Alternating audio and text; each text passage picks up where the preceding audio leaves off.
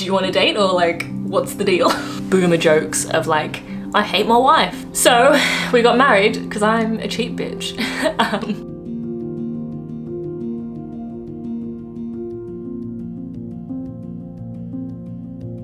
Hi guys, and welcome back to my channel. If you're new around here, I'm Yvette and I'm a UK travel and lifestyle vlogger. Trying a new intro, don't know if it's working.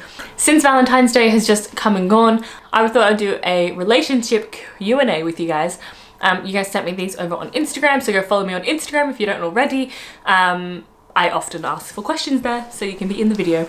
If not, I'm gonna have a general Q&A tab on the community tab, so you can have a look there as well if you got any questions. But for this one, it's just all about my relationship. Since we've been together for 64 years, I feel like I had to catch you guys up a little bit because it's one of those assumed things. He's just always been there in my videos. So I thought this could be the time. So first question, got the most, was how did we meet?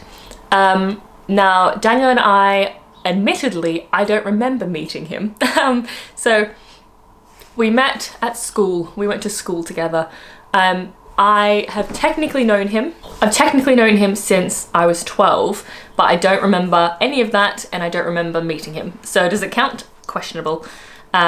He's not the happiest about that, but technically I've known him since I was 12. I don't remember meeting him. We were in the same friend group at school. I went to a co-ed school, and so my best friend, he lived around the corner from her. So if we were ever like in the neighborhood and we were like, oh, see who's free to hang out, like he was always free to hang out, which obviously now we know why, but we'd always go on like walks and that around the area. And so being very close geographically where we were, he was always, yeah, available to hang out with. So I spent a lot of time with him through our friend group.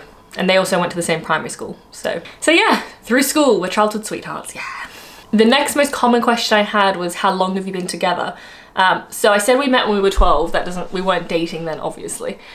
We didn't start dating till we were 16.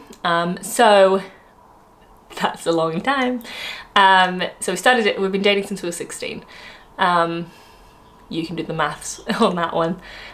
So yeah, 2007. Which is crazy because there'd be people watching this that are born then.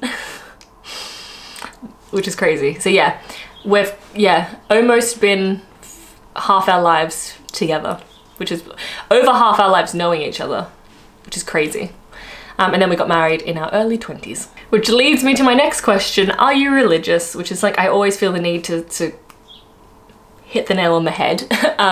Because whenever people find out that we're childhood sweethearts and we got married and when we were very young, they're always like, bet you were in a church.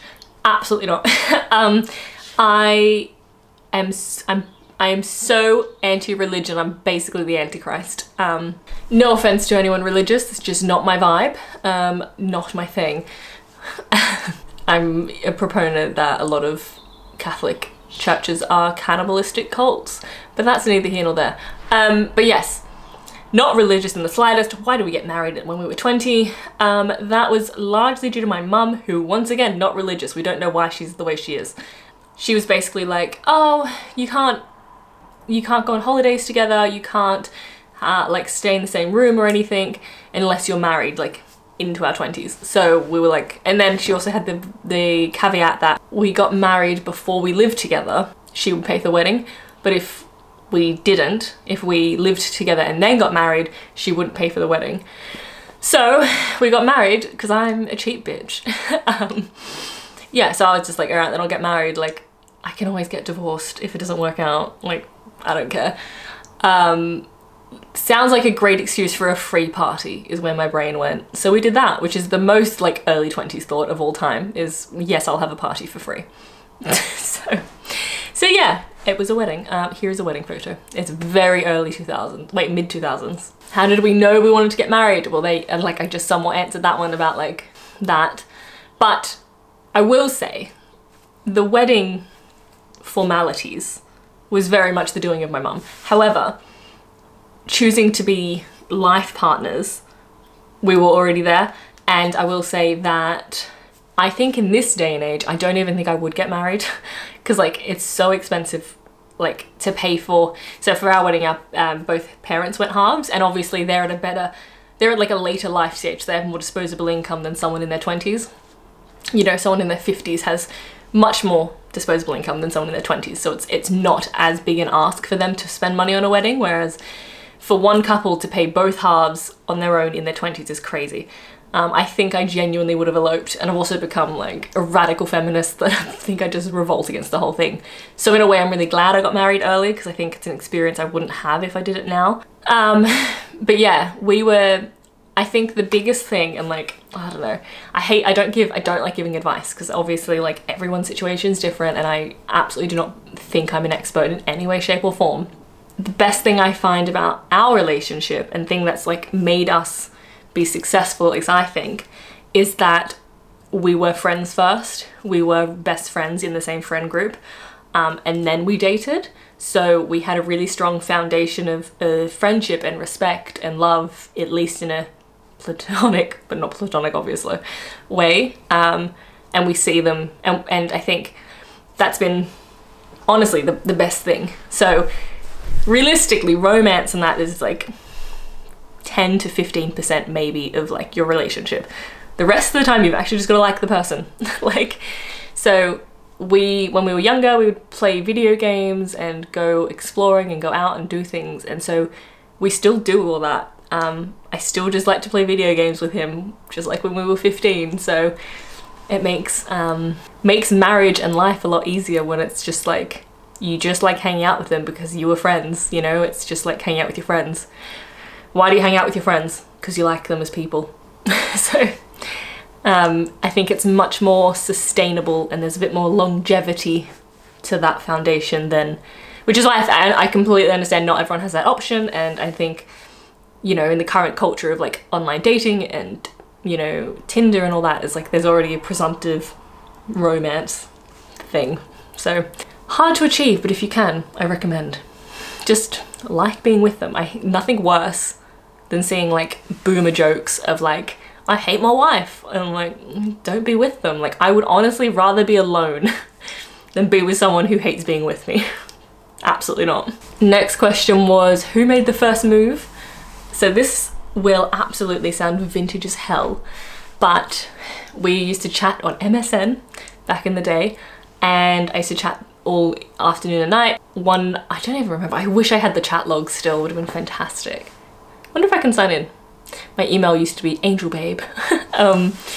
Yes, so Daniel's friend liked me, and then Daniel was acting weird, and I was just like, tell me what's wrong, tell me what's wrong. Like, we can do this song and dance, but I'm not gonna let go until you tell me. Which honestly, we're still kind of like that. I'm still like, just tell me or I'm gonna annoy you forever, and then you're gonna tell me, and you could just save us both some time and just tell me now. And that works. It worked then, works now. And then he was like, oh, I like you, and said on there and that. And I was like, I remember like hyperventilating. I was like, he said it, and then I was on the phone to my friend, like girlfriend, and I was like, oh my God. I was like bent over being like, like couldn't believe it. I didn't even know what to think. And I think I responded with like, so what do you want to do? Like, do you want to date, or like, what's the deal?